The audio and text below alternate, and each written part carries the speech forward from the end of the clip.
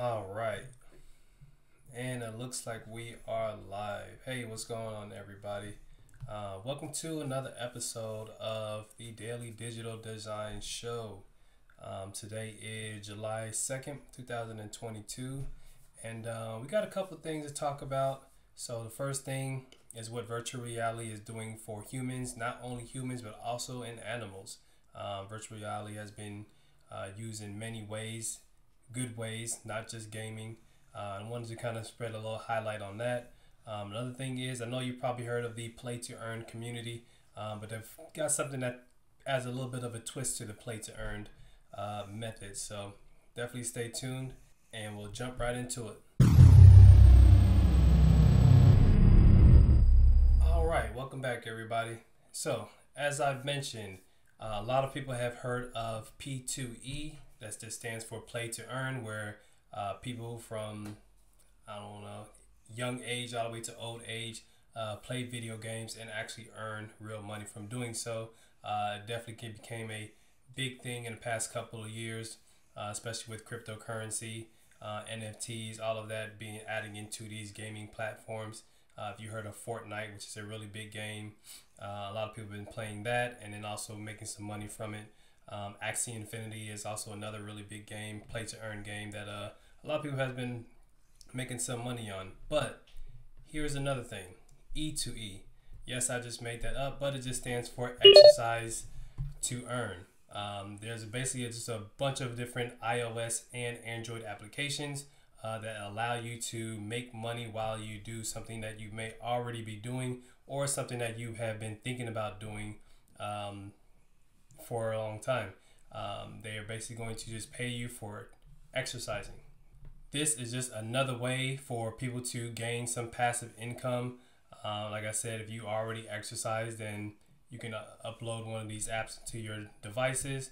Everybody has them pretty much nowadays, so go ahead and continue exercising and then open up the app. The app will do its thing. It will track all of your exercises if you go running or if you go lifting or anything like that, and then it will also pay you money for actually doing so. I have a website here from, looks like Bravery Travel, who actually went through a couple of different apps. I'm not sure if they tested them all or not. Usually some of these websites just find them and talk about them a little bit, but it would be nice if they actually tested them so that they can report out some true findings from it. But they do have a couple here on their list in which you can actually choose from. I myself hasn't touched any of these, so don't take my word for it. Definitely go out there, do your research, figure out which one is beneficial to you to start making some passive income just to exercise. I actually used one a little bit before in the past. It was called Sweatcoin, which is actually a cryptocurrency token that actually did pay you for walking. It tracked all the time that you were moving and it paid you in their own coin. So I'm not sure. There's one thing you have to look out for is are these apps actually going to be paying you in some sort of token or in some sort of cryptocurrency coin, or are they actually going to be paying you in real currency, no matter if it's the pound, the US dollar, the yen, or whatever. So just make sure you keep that in mind when you are looking for some of these different platforms to use. This one's called Runkeeper. I'm assuming they're going to track all the times that you run. Let's see. Oh, okay. So for every mile you log, you earn points that can be redeemed for gift cards or cash via PayPal. So that's actually a pretty good note there. Runkeeper. I would. That's one I actually probably would try to use. Oh wait. So looks like they have a cost. Free with optional premium features like ad removal, $6 a month, and training plan, $4 a month, and you can download it. So I don't know. Would you actually pay for an app that that is supposed to be paying you? What if you're paying for it and you miss a month or something like that? It does say that it is free, but it has the option to upgrade, which is it's actually pretty nice in that case. Photocracy, I guess that's what it's called. Photocracy. Wow. Evidation. I'm assuming it's like evidence, but evidation. Healthy wage, I can actually pronounce that right off the bat. Clue. I was surprised they actually got the name Clue. I wonder if they have a website. So yeah, so there's a bunch of different ones out here that you can kind of check out. Strava, there's 20 of them total. I'll definitely put the link to this this article, this website on the description for this video. So definitely take a moment to look at them and then, you know, see which one works out for you. My Walgreens. You can earn Walgreens cash. I don't even remember the last time I went to Walgreens, but this is probably one I would actually use. And I would, you know, probably start working or start going into Walgreens, which is actually another point. Some of these companies, if you have a business yourself, some of these companies are doing stuff like this to bring traffic, to bring that audience back into their stores. So Walgreens, if this is actually by Walgreens, if they're the ones that created this, this is a good way to bring customers back into their stores and reuse those same funds that they just paid them to exercise, to reuse that right back in their stores. So just a little tip in mind, if you have a business yourself, you might want to keep that in mind. All right, so the next item up here is kind of a 2-for-1 deal. The first one is going to be about humans, and then the next one is going to be about animals. But either way, in both cases, they are both using virtual reality headsets for the benefit of the user. So, a website called CircuitStream, I visit CircuitStream quite often, has an article called Virtual Reality Therapy as Exposure Therapy Alternative. So, what exactly does that mean? They are actually using virtual reality headsets as a form of therapy for people with mental health issues, for people with addiction issues, even PTSD.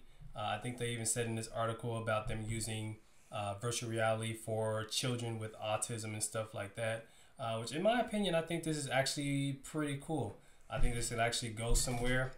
This article was published June 1st, 2022. So not too long ago. And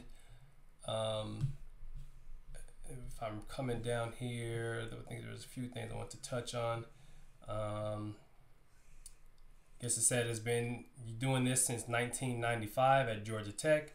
It cured people, well, I don't say cured, but it helped people who had fear of heights to actually be able to, looks like walk up 72 flights of stairs. Or no, they used to walk up 72 flights of stairs. Now they were able to take a glass elevator to a rooftop, which is actually pretty cool. So it looks like what they're doing is that they are immersing people inside of these virtual reality environments. And then from there, they are taking their, I won't say their worst fears, but they're taking their worst fears and they are actually bringing that to them in a controlled manner, in a controlled state where a therapist is there right along with them and allowing them to be immersed in that environment so they can attack their fears head on. So for example, if you have a fear of spiders, there is absolutely 100% no harm to you with this virtual reality headset. You can put the headset on, look at your arm. There could be a spider that's crawling on you. Yes, of course, it'll creep you out because mentally you're in that same mindset, but you're able to, with the help of the therapist, get over that fear. Likewise, with the with the veterans, they said that they are putting these veterans with PTSD back into that same state when the PTSD basically occurred, whether it be at war or in another country. They're actually putting them back into this same state and essentially making them relive it in a different mindset, different frame, with the help of the therapist to kind of coach them along, coach them through to get over that PTSD that they have due to that tragedy. I'm assuming that could be for anybody, not just veterans in war. A lot of people have PTSD, so hopefully that can benefit them as well. A few things about this, benefits of VR therapy. It's definitely accessible. There are now more and more headsets becoming available. Not all of them, which in my opinion aren't that affordable, I would say. Some of them are actually quite expensive. The Oculus headset by Meta, aka Facebook, Those ones range about $200 to $300, maybe $400 for the larger set.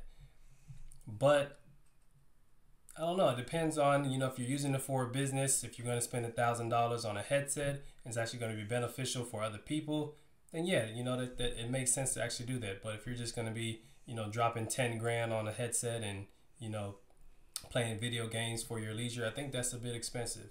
But it is what it is. One thing also is a control. These headsets are being placed on these people with the help of an actual licensed therapist. So they are not just being thrown out there, basically head to the wolves and whatnot. They are actually being in a controlled state with a actual therapist that will help them guide them along through that process.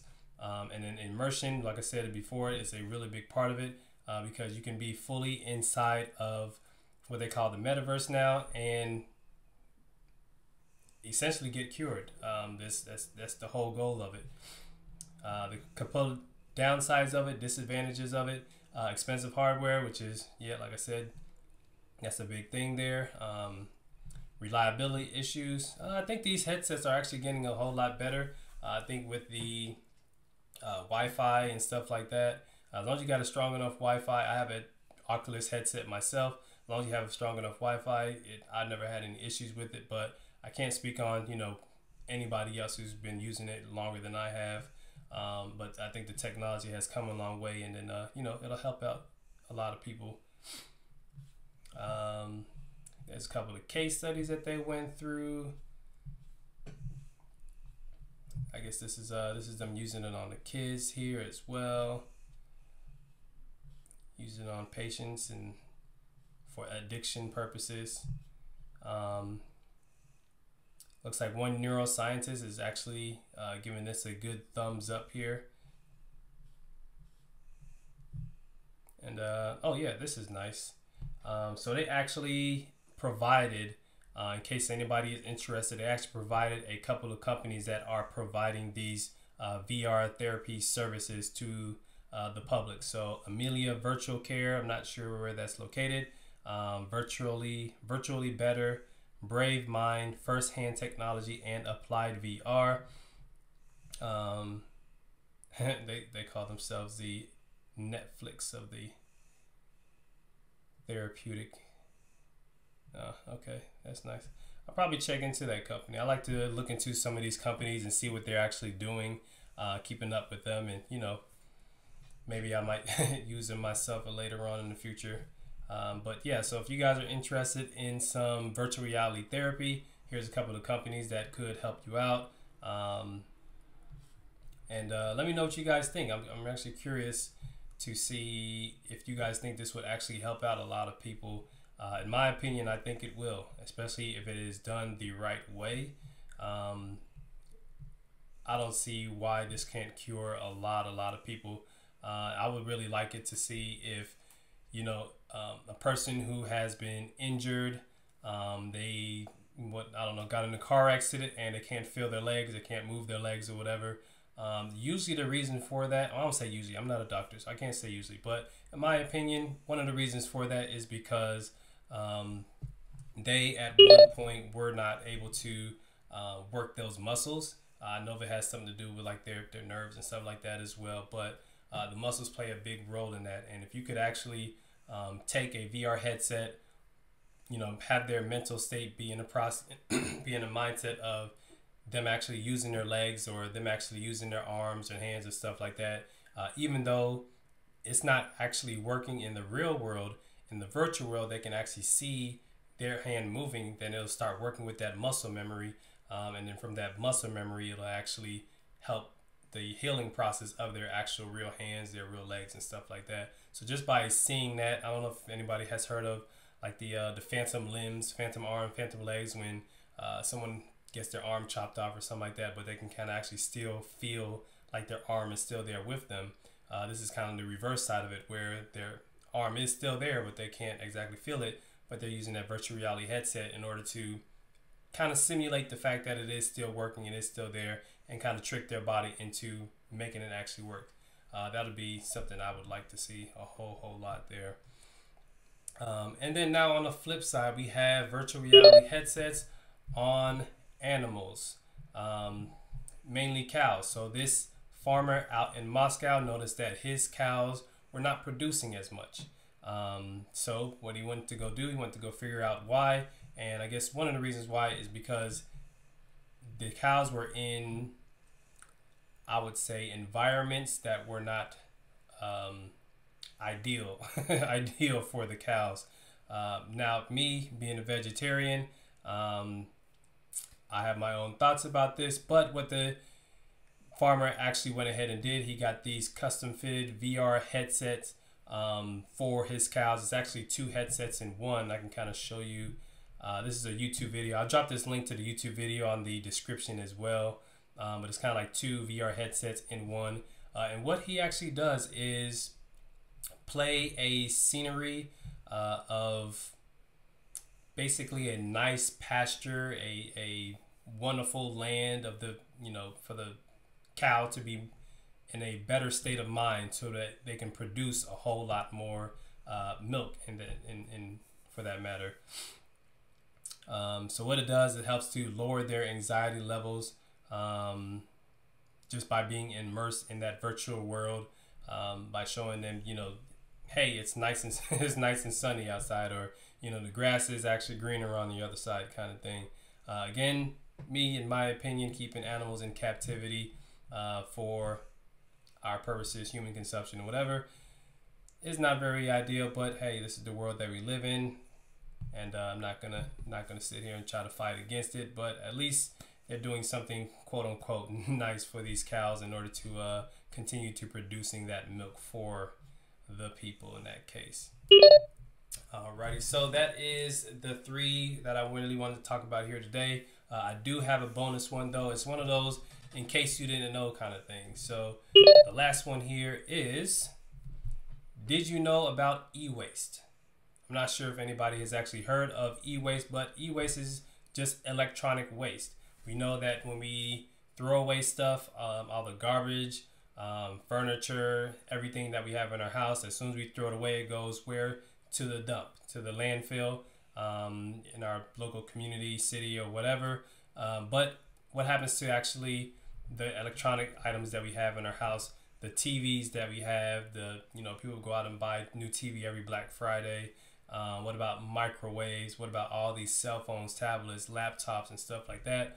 When they go bad, what do we do with them? Well, we throw them out. But what we can do is actually recycle them. I myself have, technology as well. I got this microphone that I'm using. I got a television, laptop, cell phone, all the electronics in cars. We have a whole bunch of stuff that we don't think about what happens to the earth when we get rid of them, because you really can't get rid of all of this stuff. Once they're made, people try to crush them down. People try to burn them. They take them out to the ocean and essentially just leave them there. But that affects our entire world. It's not something that we should be doing. What we should be doing is actually trying to recycle them, because let's see, in 2017, 44 million tons of e-waste was created in the year 2017 alone. And I mean, that was even just before the pandemic. Imagine what happened during the pandemic.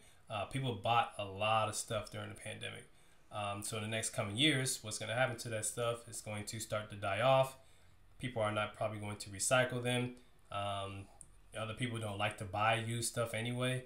So what's going to happen is going to be thrown to the landfills. And currently, 70% of all landfills are filled with just toxic waste that are electronics. 70% whole. That is, in my opinion, a whole lot for that. And then 25% of Americans claim to recycle electronic devices. That is not a lot. There's not a lot of people that is actually recycling these electronic devices. I'm not gonna lie, me myself, even though I don't upgrade my phone every season. I don't, I've had the same phone for like 5 years now. I don't plan to upgrade unless it actually does go bad. But there are people out there that actually do upgrade, every year or something like that. And what do they do with their old phone? Some of them actually do trade them in. They get recycled, but some of them actually just, keep them in their, top drawer closet or something like that. And then essentially just let it sit there. But if everybody pitches in, everybody throws their hands up and then actually does go ahead and start to recycle, that would be, in my opinion, a lot more better for the earth and the world that we live in. So that being said, I hope you all enjoyed this show today. I will be back again tomorrow. So definitely stay tuned to hear about all of the ways that the earth is being transformed digitally, how our lives are being transformed digitally. All right, see you guys later.